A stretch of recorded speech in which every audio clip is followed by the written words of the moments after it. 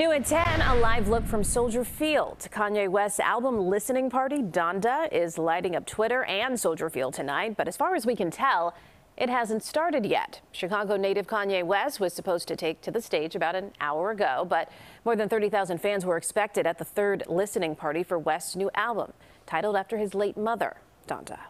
Now, despite the delays, fans have been tweeting non-stop tonight. From the moment they entered Soldier Field to right now, they are typing about everything from the recreation of his childhood home to merchandise not being sold at the moment.